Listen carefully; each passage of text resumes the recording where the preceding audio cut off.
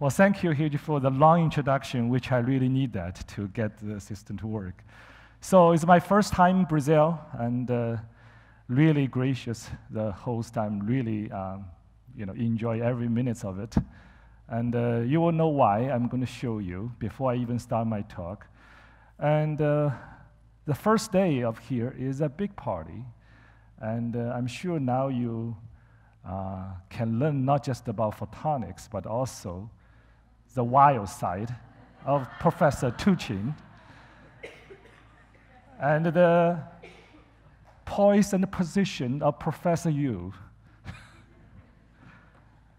and some real talents among the students. I'm not disappointing when they come to Brazil. This is what I'm expecting. But obviously, there's a gangsters reunion here, which is really, it gave me a smile, and the best host I ever had. And of course, the party is not going to be done without a photonic beer. I'm sure everyone has a load of it. And in the end, wow. I mean, what can I say? That's why I call the perfect first day in Brazil. So, on that note, I'm going to start my lecture. Really, I'm going to cover the broad sense of cancer nanomedicine, particularly in biophotonic nanomedicine. And I want to use this first lecture, really cover what's the advantage, the pro and the con of nano. And I'm talking about really focus my talk on addressing the translation hurdles in the 3 areas. The purpose of this talk is not to scare you from pursuing the nano in your career, but rather put you in the context to actually to think very carefully how you actually, before you actually set foot in the nano or you're in the nano, think a little bit broadly what you need to do to get a nano to be successful. So I think there is a lot of lesson in the broad nano community has learned, and I think that will be beneficial. We actually learn our lesson as well, very hard lessons. So hopefully that sharing this will be helping. And so what's nano? Everyone has their favorite definition of nano. My favorite is this one, because if you're looking at nano only at the size, the DNA, the virus, it's all nano. But the key here is word intentional. If you put it intentional, if you actually manipulate a nano-sized device or nano-sized particle, now I would say that's a true definition of nano. So, why nano is important? Well, number one, the nano means size, right? So anywhere between the virus and the glucose, and all these about from one conventionally defined 1 to 100 nanometers nano size, plus the intentional design. But the key for nano, I would argue, is in the 3 different areas. One is the material properties, the nanoscale material property. And the multifunctional is the hallmark of nanomedicine. And that is one thing I want to talk about. Physical property. The nano brings so much physical property associated with nanoscales. It could be photonics, could be magnetic, could be melting point, many different kinds of things. There is also biologically is also important for nano. And that is one of the probably most important effect everybody's claiming ubiquitously for the nano is a EPI effect, enhanced memory retention. So first, multifunctional. The hallmark of nano is multifunctional, right? Because nano brings you so much, a platform to bring so much things together. You could have different drug delivery. You can actually not only change the pharmacokinetics of the drug, you can actually put in different drug in different mechanism, put them all together, right? You can also include in the contrast agent, using nano for a contrast agent for imaging. You can combine them together. Essentially, all these areas, you can have imaging guide drug delivery. You stratify the patient using imaging to find which kind of population is great for cancer treatment. That's is actually a very useful area. You also have imaging identify what's the optical window, what's the therapeutic window for the treatment. In the PDT field, we're using the nano, for example, for define the treatment, like a treatment planning, pre-treatment planning. You can also have imaging of all these imaging-guided surgery. Essentially, This is what nano is. What's the define that nanos are true advantage. The second advantage, now this is actually pretty exciting, basically news in the about now 1.5 years ago. The group in Basic Cancer Agency in Vancouver by the Marcel Bailey's group has successfully got the first FDA approval of the true, what I would argue, the first true demonstration of nano effect. So if you have looking at Doxil, which is doxorubicin liposome formulation, is known for 30, 40 years. And that is, if people argue it's not nano, before nano even named, because in a way they can say it's a recipient, is making the drug stay in the blood circulation longer, that change the pharmacokinetics. But what nano can do is you can do the drug combination. If you have two different mechanisms of the drug, imagine, each of them working a different kind of way, different cellular organelles. So how can you make sure these two drugs injected systemically can work coordination when they are reaching the tumor site? You can't, right? So this is the example of that. But if you're doing the nano, imagine you can fix a ratio. And this ratio can be maintained to a certain extent when they're reaching the tumor site. Now you can truly achieve a synergistic effect. And this is what this drug is approved for. 1:5 ratio, they approved by improve the survival for the AML treatment. And that is arguably, I will argue, this is one of the very first example of the true nano effect of the multifunctional has been approved. Now if you look at this, there's so many papers out there, everybody's copycatting, trying to making the drug combination works. It's very hard to do. The second is obviously, is very familiar to this audience, is the nanoscale properties. Once you're reaching the nanoscale, everything miracle happen, right? This is the famous cup, I'm sure you all know, in the British Museum. And if you don't turn on the light, you have this color. If you turn on the light, you have this color, right? The absorption of light changed. So it is really because of the surface plasmon effect. It's a localized surface plasmon. Is when you have this size and shape dependent, and you actually, the absorption of the gold surface corresponding to oscillation. I mean, this the surface plasmon oscillation. And that's why you have the different color at different size. But one thing people actually kind of neglected is when you have the size going this way, going further down, when you drop below 3 nanometers, and some papers argue is 2.2 nanometer as a critical size, then you turn to the quantum confinement effect.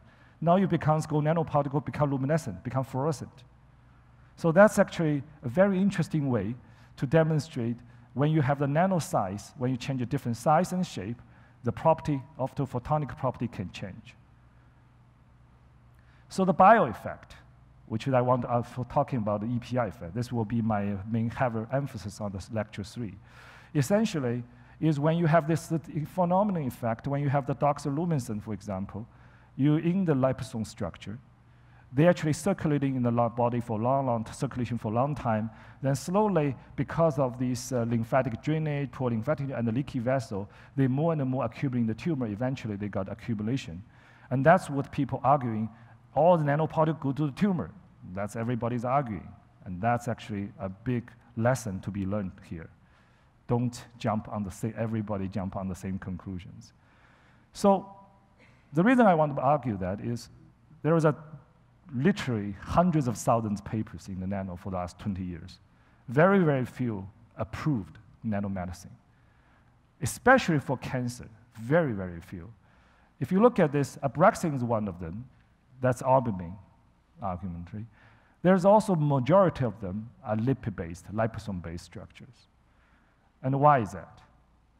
NCI alone, National Cancer Center, National Cancer Institute in the US, spent 10 years has a nano cancer initiative, and that is $4 billion. That's up to 2015 spent. Very, very, very few drug has been gotten. And that's all the question we need to ask, why? So biophotonic nanomedicine, particularly in challenges-wise, I would argue these are the 3 things I'm going to talk about. The first lecture is going to focus on the complexity associated with multifunctional. The second is about the most biophotonic nanomaterial are inorganic nanoparticles. So how can we chemists, bioengineering do to really broaden the purview of biophotonics into the organic field. The third lecture really going to talk about the dark side of EPR. So, multifunctional, as I said, is one of the hallmark of nanoparticle design. If you look at asking every chemist, every biomedical engineering, every pharmacy faculty, everybody doing the nano, everybody will claim they have their own nanoparticle. The nanoparticle can do everything. In a way, it's correct, because if you're adding each piece of the function together, you can accomplish the multiple function. That's by nature, by definition, that's a nano. That's a Lego concept. We play with Lego all the time. That's how the Lego works. This is probably one of the most extraordinary case. At that time, it was 2011, they published a paper called protocell. Essentially what it does is mesopolysilicon nanoparticle covered by lipid shell with all the decorations. And in this mesopolysilicon particle, they can be biodegradable. You can have all different drugs, 5-uracil, cisplatin, essentially name it. Everything they can get in, they actually should work. They also put in a different peptide sequence to make sure they get inside cell, endocytosis, and get out of the endocytosis, they go to cytosol. So, perfect example of this all-in-one concept. We are not an exception. My work group also did this. And we did it at this time, I did it when I was at University of Pennsylvania. We did a lot of work on these lipoproteins. Because we did this one, because we realized, in fact, this is a picture, a slide I got from the wall post from my family doctor visit. You guys are too young to worry about HDL, LDL. But in my age, I have to watch out very carefully. HDL, good cholesterol, bad cholesterol. But if you looking at this function aside, all the lipoproteins are really nice nanoparticles. They are different size nanoparticles. They have a similar common feature, which is a phospholipid monolayer encapsulate the hydrophobic core, which carry different kind of cholesterol, lipid, triglyceride, but they also decorated with different proteins, and each protein constrain their size and give their functions. Right? That's what's that. So in our view, this is the perfect nanoparticles. In fact, our group and many other groups has actually worked on many years, tried to basically figure out the way to how to decorate this lipoprotein in the different surface, in the core, in the bilayer, try to make them work for almost everything. Right? This is another example of all-in-one nanoparticle. Well, the truth of the matter is, we have major pushback from FDA, from Health Canada, from all the regulatory agency. Why? Because FDA, if you're talking to them, you have a two-component, they're already going to big headache. It takes them so many years finally approved of two-component drug. When you consider nano with multifunctional, that's like, it's just a red line crossed. Our nano community used to be arguing different way. We used to be arguing, no, the conventional drug should not dictate the nanomedicine because we are different animals, we're different field. But after 10 years argument, we lost. FDA didn't budge. So that means we still have to make the nanomedicine as safe as a single molecule agent. And that's really what's the difficult hurdle is. Because when you're talking about all the multifunctional, all the nanoparticle can do, it becomes Achilles heel. Because there is so much complexity associated with it. You also have difficulty to even scale up the production to a high purity. Probably one of the best examples is dendrimer. Many years ago, dendrimer used to be the king of nano because it can do so much. And they actually all the way, James Baker Group, all the way made to the clinic. To try to make a clinical trial, they actually got $30 million investment to actually beef up the scale up. What happened? During the scale up, 100 grams, they make it 100 grams, they can make 95% purity. When you make 1 kilo or 2 kilo, 5 kilo, they got 85% purity. That essentially killed the entire dendrimer program. Now they actually have to go start from beginning using click chemistry all the way try to make the dendrimer synthesis scalable. So that's kind of lesson we learned is actually difficult. So we were actually thinking, what if we think an opposite way? What if we think instead of building the multifunctional nanoparticle with different components, what if we started with one component? which is multifunctional by themselves. Now, if this one can form the nanoparticle by themselves, you give them the nanoscale property in addition to the multifunctional property of the building block. Now you can have probably the easier translation pathway, right? We now learn that is also not easy, but I'm going to show you, but this is our effort. I'm a porphyrin chemist by training, so my favorite molecule is porphyrin. I'm sure that in this room, there's a lot of people like porphyrin, because porphyrin is the color of life. You know, you have this, you don't need me to tell you, the porphyrin do photosynthesis, give you the oxygen you breathe, the food you eat. Your porphyrin is in your body, which is the hemoglobin, which is carry the oxygen for our functions. But porphyrin is also well known in the photonic therapy. You also have known as a fluorescence imaging because of this, very well known, and there's been more and more truly some pioneer even in the room is trying to pushing this porphyrin into called the clinical trials, clinical applications. So we were thinking a couple of years ago, thought, hey, porphyrin is such a nice metal chelator. You have a magnesium in the chlorophyll, you have the iron in the hemoglobin. Why not we replace that with radioisotope? For example, a copper-64. Now what you want is you transform a photonic material into a nuclear medicine material for PET imaging, for example. So we thought, nice, so we did this, works well, and we tried to file a patent. Then what do we know? We were wrong, because German does it in 1951.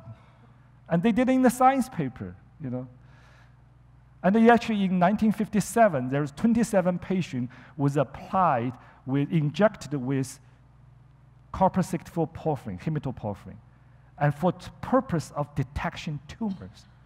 I mean, God, at that time, people are so smart. But they were ahead of their time because there's no PET scanner, not even invented yet. So that's why people forget about it. And that's why we got lucky, because after 6-7 years, we actually picked up on this. So this is just to give you an example. The porphyrin is really a nice multifunctional building block. So that's where with our story of the porphyrin nanoparticle come from. But it is not coming from by design. I have to first admit, this is truly, we stumble on something we serendipitously discovered. And I'm going to explain you how.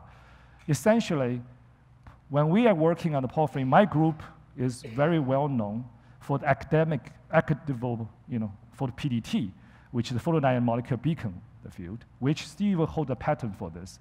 Essentially, when you consider the photodynamic therapy, the three components, the oxygen, the light, and the porphyrin, you can control how the light is delivered. This is all the beautiful optical fiber technique has been given. All the physics has been done. For example, you can insert the fiber directly to the prostate under the MI guidance, very precise to do that. So you can control where the light is delivered.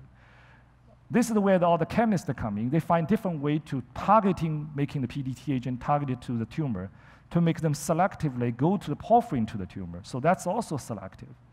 Another way is you put them together, you have to make the oxygen has to be turned on when the sensitizers interact with the light. So that's what the PDT beacon come from.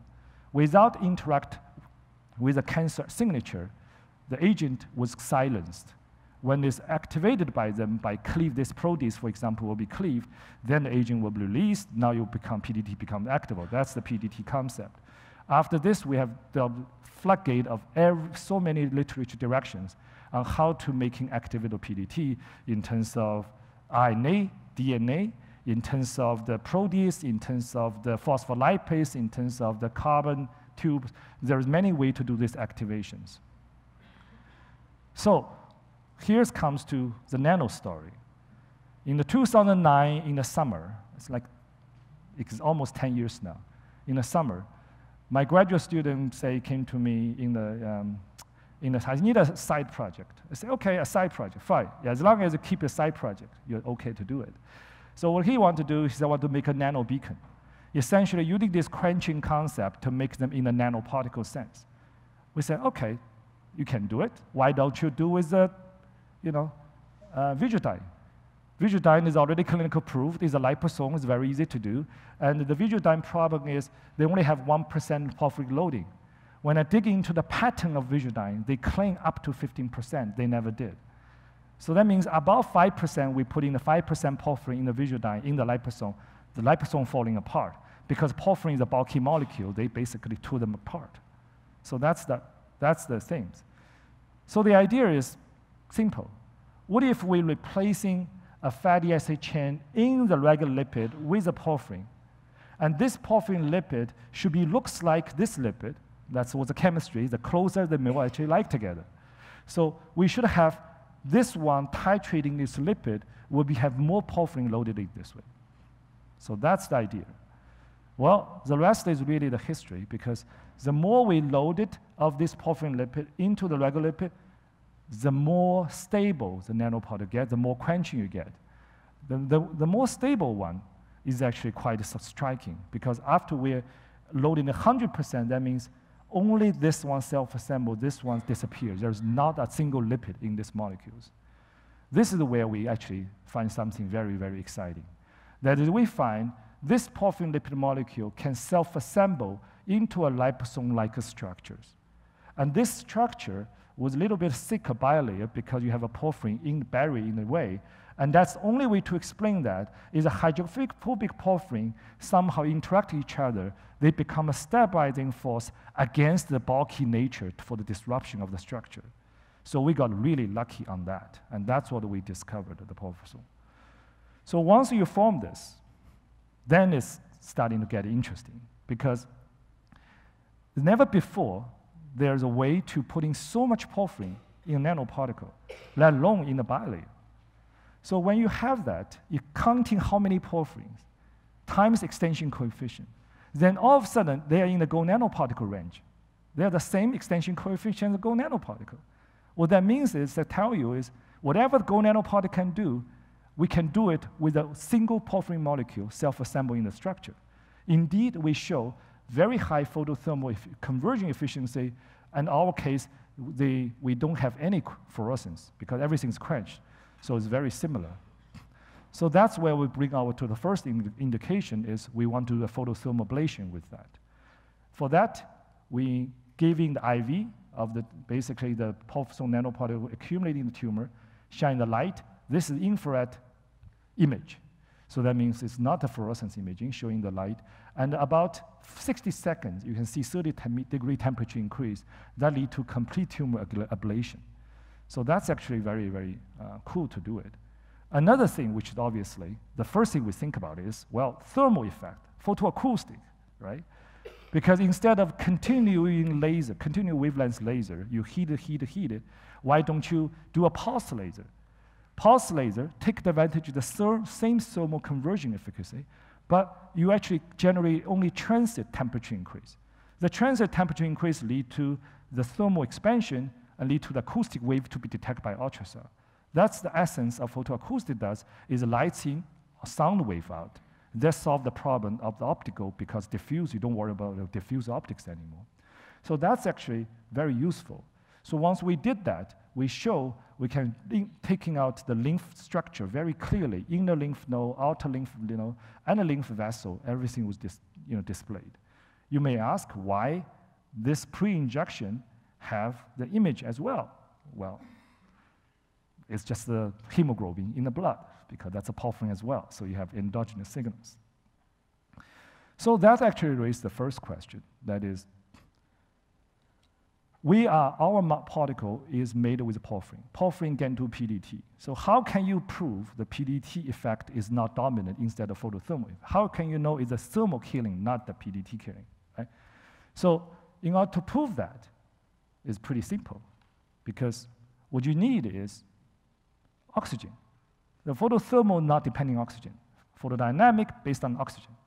So if you take the oxygen away from the equation, then you should have pretty clear the structure. I mean, you know what's going on. So to do that, we're creating hypoxic model, right? Using this very simple dual model. One side make them hypoxic, one side to keep them the oxygen going. How we did that? We actually play a trick, because once you have hypoxic forming, the particle delivery will be different.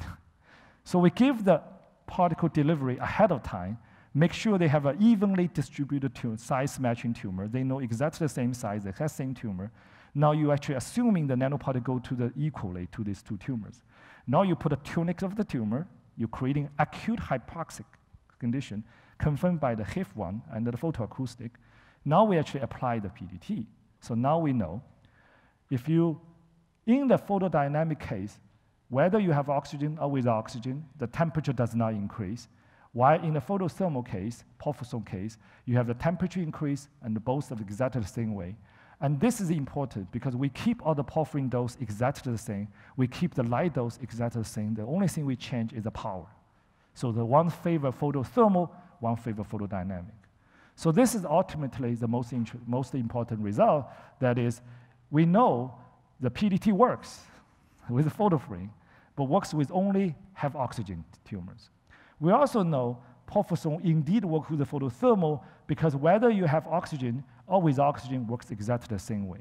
But if you're starting to drop the light power, you keep the light dose the same, it doesn't work at all. So this basically tells us at least the majority of the cell killing is caused by this photothermal effect. Eventually, the thermal conversion effect of porphyrin was validated. But now the question is, you have a porphyrin monomer versus a porphyrin nanoparticle. One is this function. And you're not sure in the body how much percentage is intact, how much percentage is dissociated. So as a chemist in the group, we actually figured out a way to do it. Putting the FRET, introducing a FRET sensor. Now we know is now we're actually introducing the FRET sensor, indicating one is intact structure, one dissociated structure. Now we make dark porphyrin green, right? So we can actually, this is very similar to what the quantum dots first image, inject the porphyrin behind the skin. Now you can see different concentration, you can see this. Ultimately, this gives us sense of the roughly estimate how much percentage of the intact structure after like 24 hours, after 40 hours. So this is how we actually do it. But if you push in the envelope even further, if you find a way to drive this nanoparticle disruption to the completion, now you have a really ultimate, our original goal to make a nanobeacon, right? Because our idea is to make activatable PDT agent, and this is ultimate activatable PDT agent. Because how do we do that? By introducing the targeting. Because targeting promoting endocytosis and instantly, getting the cell, everything broke apart. That's how you're generating the activatable PDT and activatable fluorescence imaging. So, as I mentioned, porphyrin can be radio-labeled. What we're very lucky to find out, when the porphyrin structure is already made, it can be easily chelating radioisotope, like copper-64. And this is actually generating tons of interesting applications because for the first time, a nanoparticle doesn't need a chelator to tracking where they are, how much they are, and each place. Because our nanoparticle itself are the chelators, right? Is a porphyrin, building block is a chelator. So that means really what you see is what you get. So we can now, using this way, to image, basically follow the happen to what have nanoparticle. Whether they are intact or dissociated, we keep following them until the end, right? So this is, for example, this is a PET imaging of the metastasis, bone metastasis model of the prostate cancer. And we can see the bone mets to 1.6 millimeter identifying can be clearly seen on this image. So the resolution is really limited, not by the porphyrin, by the PET scan in the micro-PETs. We know the PET is so sensitive. It's only can imaging, like if you have 0.1% porphyrin loading, we're talking about 100,000 porphyrin. If you 100 porphyrin, there's enough for PET to be scannable. So we didn't fully take advantage of the manual chelation. The one thing we want to do is what if we imagine every single porphyrin has paramagnetic metal, like manganese. Now each of them are MI contrast agent. So that means you times 100,000, there is a lot of MI sensitivity can be addressed.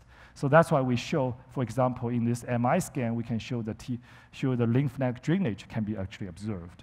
And this is important because putting the manganese into the porphyrin, it limits all the signalology, it limits all the fluorescence, but it still have absorption. Right? You still can do photothermal, you still can do photoacoustic. The most importantly, there is no phototoxicity whatsoever. So this is what's the principle of the phosphorescence, that is one molecule can do all these functions. But we still can do as a nanoparticle do. We can put in a targeting on it. We can put the drug like doxorubicin loading for active loading. But we are not pushing this for clinical trial in the beginning because once you put a drug in, they're different molecules. So it's become component, it become multiple component. So this is where the essence. And this is how it goes. One for all multifunction is based on the single building block. And this is important because we're not looking for a shortcut in the translation field, because after all, our molecule is a new chemical entity, right? And this new chemical entity has to go through very rigorous, as I will show you, rigorous translation process. But the key we're looking for is once this process, entire process runs its course, now this agent, for all the different applications, you don't need to redo all the process, GMP, GLP, and other things. So that's where we think will be the facility the translation will happen. Not in the beginning, but in the end. So we have now demonstrated the phosphorescence utility and tumor selectivity and in many different kind of cancer models. We worked in the head and neck, prostate, lung, pancreas, brain, thyroid, ovarian, endometrial mets, bone mets, lymph node metastasis. We have worked with different tumor model, subcutaneous model, isotopic model, primary xenograft model, carcinogenesis model, metastasis model. We also work in many species. We worked in the mouse. It was very fortunate in the lab, we actually have access to all these animal models. Mouse, rat, hamster. Hamster is really cute and it's kind of sad. And rabbit and dog. And we actually work with pig. And the pig doesn't grow tumor, but we're actually using a pseudo tumor model to test that. I still don't understand why pigs don't grow tumor. Maybe they don't last long. People already eat them. So. And we also now working on the monkeys and to try to go through the entire process. And I think Selena's here will tell you how cute the dog is. So I'm going to use the rest of the time to show you some of the 3 clinical scenarios, because it's very important to think how when you design nanomedicine, you have to have the experience and what's the best way to approach to find the best match of the function together with application. Because the last thing as a chemist, a biomedical engineering, the mistakes they do is they find the nanoparticle can do different function. They're looking for applications. And that's actually it's not the right direction to go, because that way it can be very misleading. You really need to work in the beginning with the clinicians to identify what's the unmet clinical need, then find what's the best function, the minimalized function you need to address this need. And that's how we actually should be the right way to do the translation, to find the nanoparticle for the clinical application. So I'm going to give you 3 examples. Hopefully, this is our experience can be shared and to help everyone else working on the clinical nanomedicines. I think I have half an hour, right? Okay, good. So the first scenario I'm talking about is the prostate cancer. So prostate cancer, is getting better and better curative because of early diagnosis. Essentially, majority of men do live with prostate cancer. But the issue is you have so much screening of the PSA, and you find that everyone find that, basically I had last week I have an annual visit. The doctor asked me, do you want to PSA? I said no. He said, why? Because I don't want to know I have a prostate cancer. It's better to not know it than knowing it and to live with it, right? So that's actually naturally, and that's a paradox, because the more accurate you find these cancers, the more difficult choice you're facing. You either live with it, that's what the Canadians do. They hope everybody do active surveillance, like waiting, because we don't have money, right? But if in US, take it out, because all the surgeons make tons of money. So that's why US favor radical prostatectomy, and the Canadian hopefully you're just waiting, right? But hopefully there is some middle ground. The middle ground is this focal therapy, just this, in a way is similar to like the breast cancers. If you take only small portion out of it, now you can live with it and you without worrying too much about the cancer coming back. But the problem is, if you want ever have the third alternative strategy, you have to make sure, number one is maximum effective, number two is a maximum safety. Otherwise, you defeat all the purpose, right? So that's really the essence of this, try to working with this lower risk disease. There are still arguments. People say the biomarker discovery, if you can eliminate the chance of this, find out which cancer patient will have a chance to grow, have a more metastatic than the other, then you probably will reduce the population need to go through this headache, right? But still, I can give you one shocking statistics. Out of the active surveillance trial in Canada, 47% patient dropped out within 2 years. That's tell you the man doesn't like concept of live with prostate cancer. I don't want to see hard waiting. So our cancer center, led by Brian Wilson and John Trendenberg, start this work. In fact, the prostate cancer group on the focal therapy, they have done a lot of work before even the photothermal. They did it with the PDT with Professor Averill here. And they did it with the TUCAT trial. Actually, we did it with Canada. With the same concept is really the ideas. For the photothermal, what they did is they put in the patient in the magnet. The idea is, remember, the light can be precisely delivered. That's really the only point how they actually achieve this. They put the patient in a magnet. Every whole process is under the magnet, MI. So using MI, you have to do the scan. Then you actually do the before you do the treatment, you have another MI scan to matching with the already on file. Now you find where to define these tumors. Then you almost like using the brachytherapy platform. So insert the fiber under the MI guidance to the tumor. Now actually inside the tumor, and this is rectum wall, so basically you can show this, the light will be firing back from the other side to minimize the damage to the rectum wall. Now actually shine the light, you actually go in temperature increase. This is the most important point. MI has to be monitored by the temperature, because without MI temperature monitoring, you really don't have a control of thermal. That's the difference between photodynamic and photothermal. Photodynamic is less damage, collateral damage, but you don't know the effect you have to monitoring later. Photothermal, instantly you can see, because above the 55 degree, you reach the point of no return, so you can know it's curing. So this is actually using MI thermometry and followed by MI scan. So this is where my group, the Profs, come in and say, we should really improve this, because this process takes, every file takes like 5-10 watts, of treatment, really huge, because you read it with 930 nanometer light with water. So this is initial trials, looks very good, because there's no side effect, okay? Because clinicians are very cautious on not overtreat them. But there is 20% you have to need a subsequent treatment, right? Yes? So you warm up the area up to what degree? So basically you heat it up to 60 degrees. Then you 60 degrees. Yeah. It's a thermal gradient will drive. Yeah, but then you cannot control the area that is very close to the nerve bundle. They actually did that. The only problem is they cannot overtreat them. That's why they stopped the treatment before the stop. Exactly. So it's spreaded. It may spread beyond the fascia, beyond the capsule. There are also another effect, which is the rectum, because they have the heat sink effect. I know, yeah. So the point I want to make is this way of doing without the targeting, without any kind of biological targeting effect, is precisely based on how the light is delivered, have some limitations, because they cannot 100% ablate without the safety mind to say 100 cannot be completely. That's why most of the case, so far there is no side effect, but there is certain 20% of undertreatment. Yes. So here's where the Profs come in.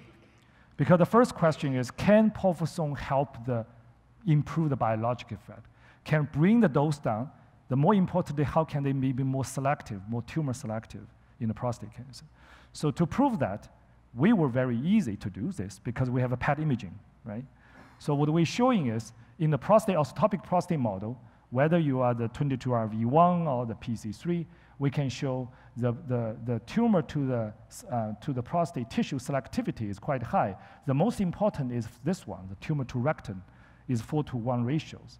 And the inject dose per gram is maintained at about the 4 to 5% inject dose per gram. So it was pretty good in terms of the nanoparticle accumulation. On the contrast, the FDG doesn't do anything. And that's the reason why the PSMA becomes so popular, because PSMA is very good. So we cannot beat PSMA in terms of tumor selective. Our goal is try to do in ablation to do everything else. So once we prove the prophyllone's selectivity to the tumors, I can come back to later why they do that, and we actually applied it. So once we do that, we want to make sure all the clinical protocol is being duplicated in the animals. So we do the patient on the MI, we do entire study, put the mice on the MI. And using orthotopic prostate model, on the MI scanner, we insert a fiber under the MI guidance, just like a patient does. If you look carefully, you may see a fiber right here. The fiber obviously is way bigger, looks very big to the tumor because that's a mouse, right? And now you actually are following the MI thermometry, you can see the temperature improvement. As soon as reaching the temperature, we stop the treatment. So it's just like the protocol. And we actually follow by MI, see the tumors entirely completely disappear, while the control one keep going. This is probably the most important thing, is we demonstrate the prophylone photothermal effect, but we don't see any damage to the rectum wall, whether you have compared all the controls. So this is actually give us a really good hope we may actually generating some selectivity which help this prostate focal therapy. So Carl Fisher, I think he's not here, but Selena is working with Carl on this, has been working on this. Now we move that to a step further to the dog models. The dog has really nice spontaneous orthotopic prostate model, but we can't afford that. It's Colorado asking us $50,000 per dog. We just can't do it. So we have to do it in a different way. We inject the canine cell into the dog prostate to creating the canine prostate model. And in the very beginning, initially, we actually can see the fluorescence and the photoacoustic is actually, also the endoscopy fluorescent imaging is actually corresponding very well with MI finding. So this is actually give us the real good model to do these prostate therapies.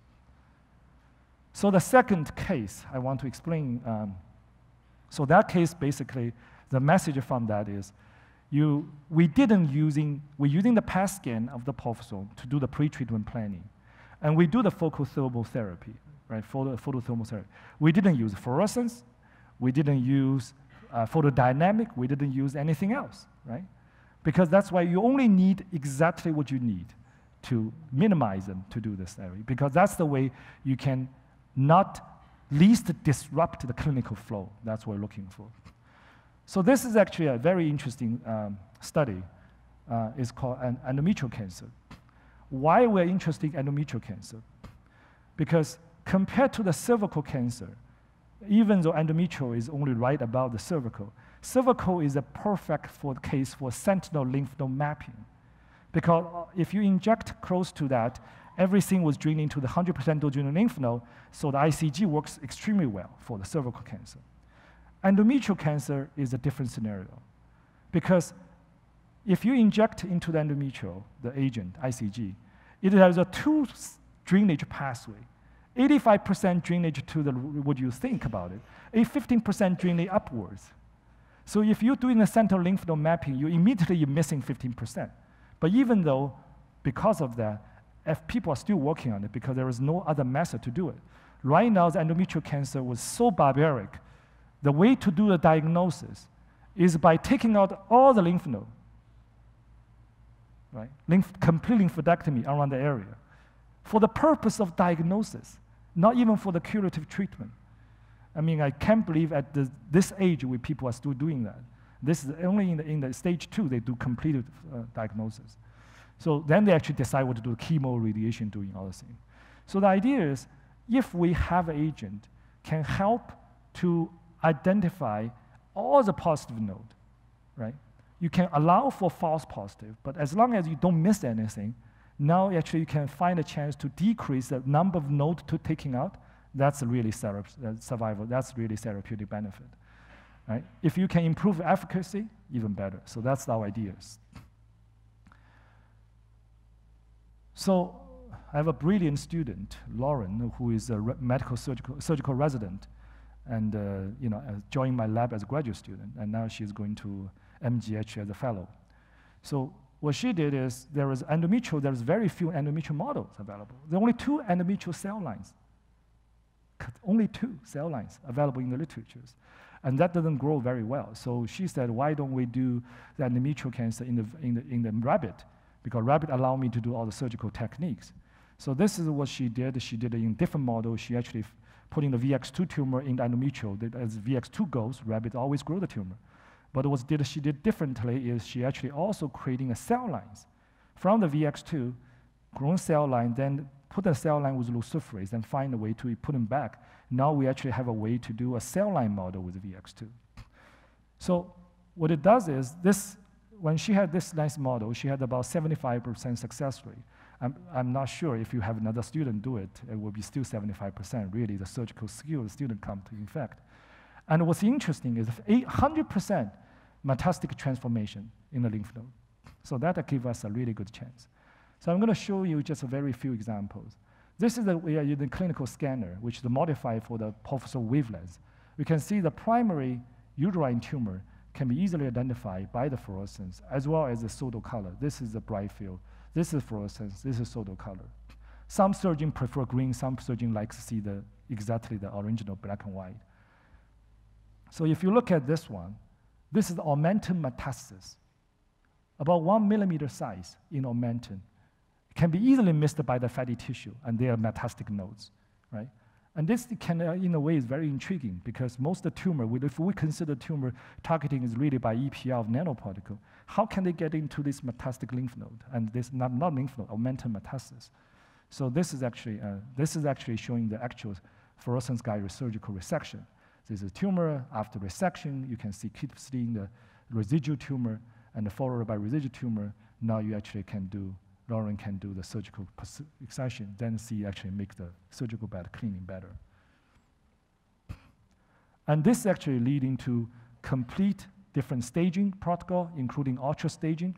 And what she was observing, I think this is probably the most important point, is you have pretty, overall speaking, you have very good sensitivity, at least compared to current technology. Uterine tumor is like obviously, but that's least clinical relevant. Lymph node metastasis, you have 100% sensitivity. Only specificity, there is 66% because there is a lot of false positives. But that's okay because we were looking for we don't want any false negative, right? So we want to make sure everything was the disease is contained. And abdominal metastasis, this is probably the unexpected finding.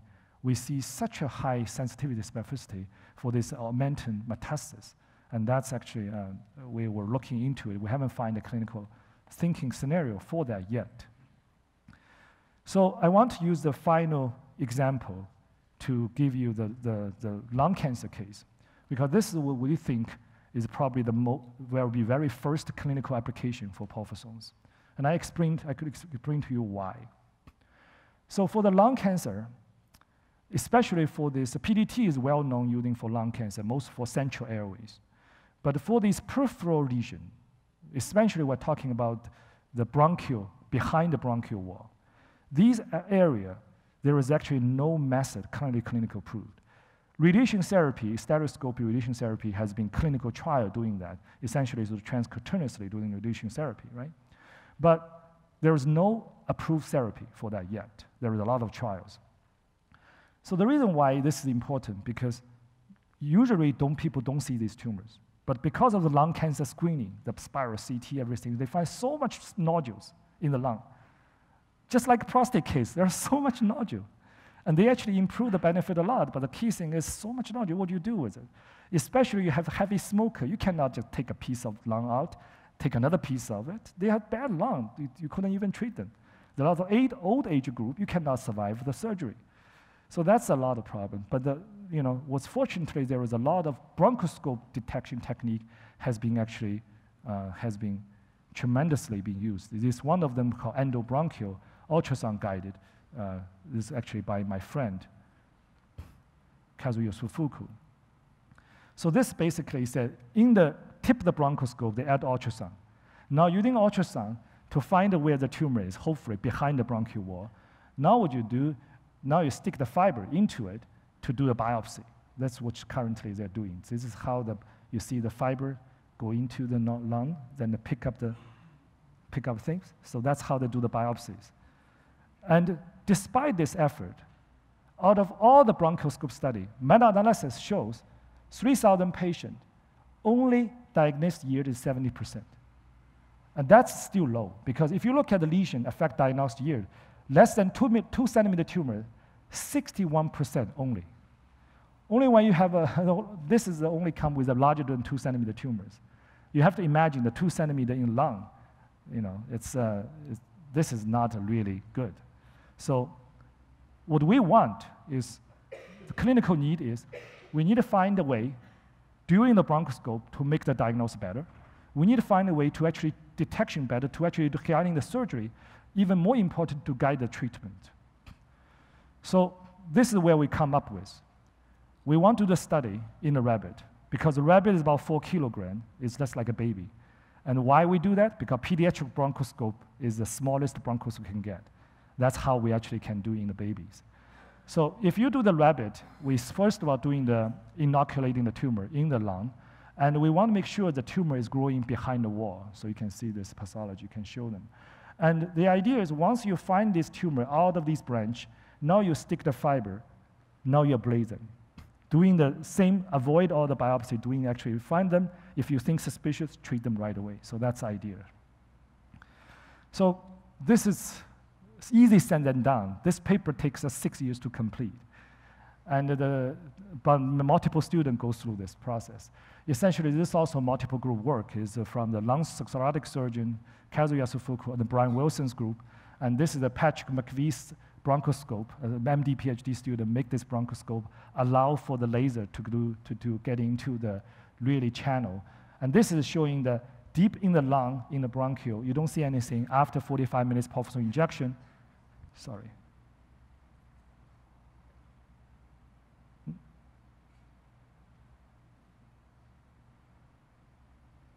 Yeah. This is if you tune your eye, you will see the tumor here, and here there's 2 tumors shining behind the wall, right? And that's very exciting. The deep behind the wall, because the clinicians are blinded. If you see where the tumor is, now you can insert the fiber.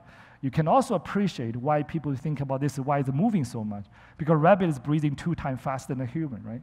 So it's really underscore, you really need to see it before you ablate it. And once we do that, and we see the ablation, and we see the selectivity. And this is how we actually complete the study. But there is a lot of question about the study. The first question is it biological relevant? Because again, we're using VX2, and rabbit has only 1 tumor, that's VX2. So we did it with this Japanese, we have a lot of Japanese surgeons doing the fellowship in our lab.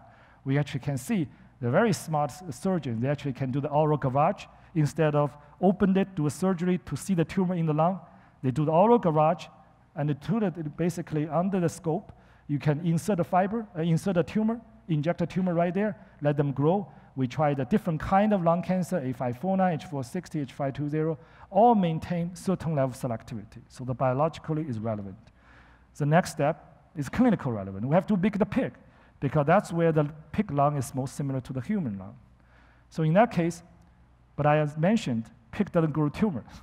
So we want to, as much as we can, by getting the mouse tumor, let the pulsatile injection, let them naturally accumulate in the tumor in the mouse. Now they take out the tumor.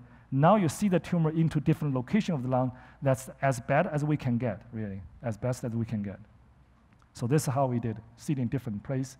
And allow this study, we were able to show we can do fluorescence, we can do the fluorescence guide biopsy, we can actually do the fluorescence, can do actually the thermal ablation in the ex vivo lung. So the one I want to need to mention is TGH, our hospital has one of the best lung transplant program. So they can put outside the lung, cultivate it, keep it for about 2 days, and they can actually do all the treatment with the lung, then put it back to the patient. In fact, some of our Brian Wilson students are working with the lung transplant group, try to do the PDT of this killing all the bacterial virus and put it back in the lung, right? So that's the idea. But for us, this is offer a really nice model to do the study in the pig. This is my final slide I want to show you. Is how important the physics played a role in the PDT or in all the nanotechnology and in the imaging and intervention. As I mentioned to you, you have this bronchoscope go there. But the bronchoscope don't go very far. Normally, the bronchoscope go to only this branch. Then what do you do? What if the tumor behind? Right? And because the fiber is too big to get there, the bronchoscope is too big.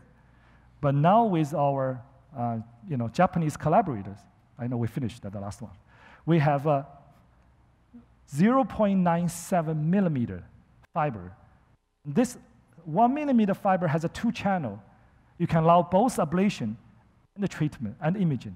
And that will change the entire scenario we do with this one. Because in couple this with robotic bronchoscope, then we really think there's a clinical potential there. So we're now in the final step of this translation process. We're now doing the monkeys studies. And we actually developed a radioisotope kit for the GMP.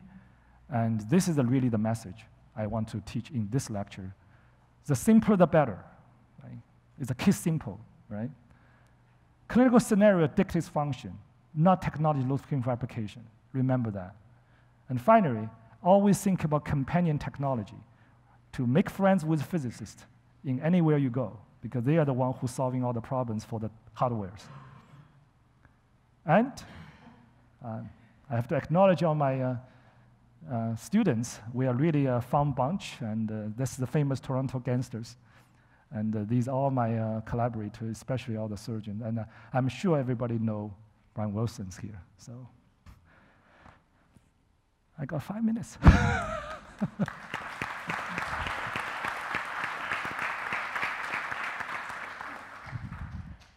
Questions from students? Yes, please.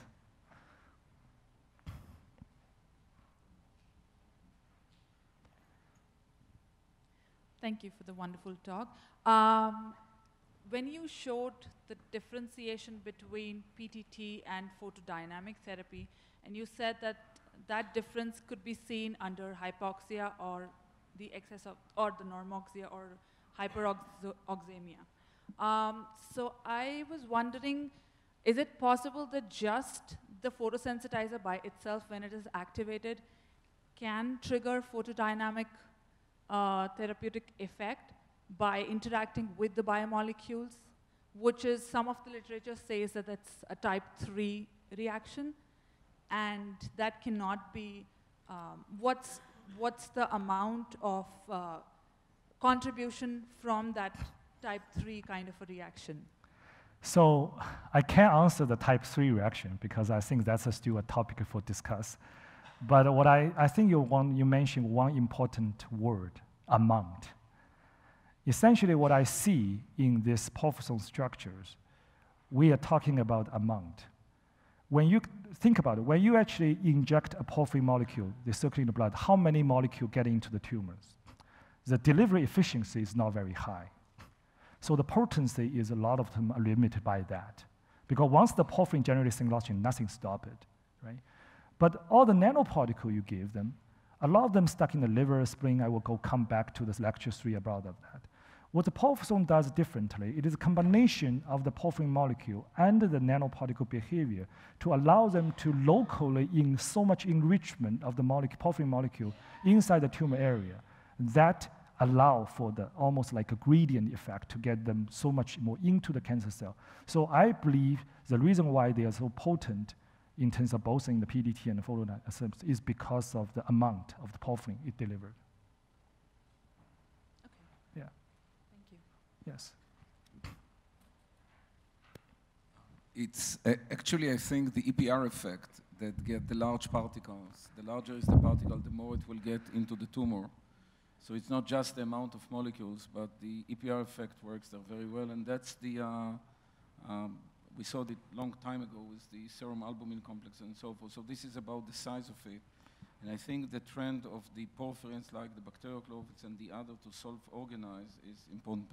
One question that I have to you, the copper will lead to trip-doublet annihilation of the energy very fast. When you put the copper in the porphyrins, you will have no fluorescence because of the trip-doublet transitions. So one important part of having VTP with, or PDT with the particles that you have is actually to get rid of the copper molecules as soon as possible once they get into the target. So the biological environment is enough to spread the molecules around, to get them dissociate from each other, because otherwise you will, that's why you get the heat effect, because of the trip-doublet transition. That's a beautiful question. And the reason we focus on the porphyrin clinical translation on the photothermal effect is exactly because of that. Because the thermal gradient, you don't need with them getting the cancer cell to work. But we have a different version. I will have my next lecture.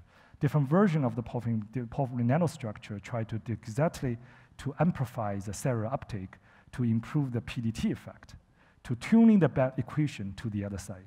And in terms of EPR, yes, that's my lecture 3. You can have similar effect with nickel, by the way. The nickel. Yes. And we tried it. I mean, the nickel will also give you... no, because the reason is the copper-64 is such a tiny portion of the porphyrin structures. Okay. So that even you have a nickel, you have zinc, and after... No, I'm talking about the trip-doublet effect. You will not have it with the zinc. You have it with the nickel, you have it with the copper, and then the translation to heat is immediate. Even if you have... You know, like the antennas in the green plants or in the... I think we can discuss about that. We have a lot of questions on that. So for those of you who want to, more questions, we have 2 more lectures, and the last lecture I'll reserve quite a long time, 20 minutes something for the discussion. So keep it. Thank you.